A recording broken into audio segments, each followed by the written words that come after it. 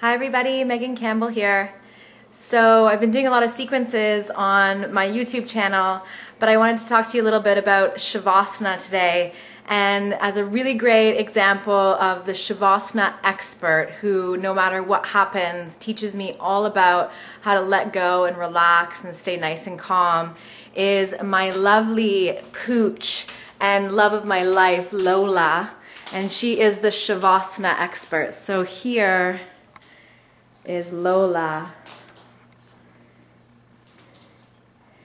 So this is how it's done, folks. Really relaxed. Even the muscles of your face and your jaw and your eyes, all your hands, body, legs, nice and relaxed.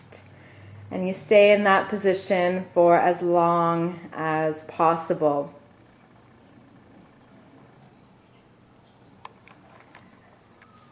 So Lola actually looks a little bit more like a dead frog than you would look in your Savasana.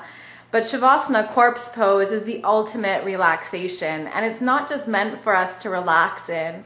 It's also meant as a pose that we can really and truly let go. So let go of all the muscles and bones to start and let them be really heavy and relaxed, but also to start letting go of our days, our weeks, our months, our years. So we just kind of let them melt onto the mat, and eventually we kind of feel as though we're melting past our mat into the earth, hence the name corpse pose.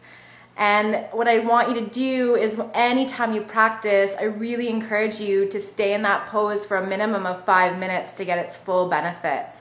It really is the most important pose that you can do for your health and your well-being. It's when the body and mind and spirit really integrate all that hard work that you've done on your mat and all the hard work that you're doing throughout your day. So namaste, have a great day.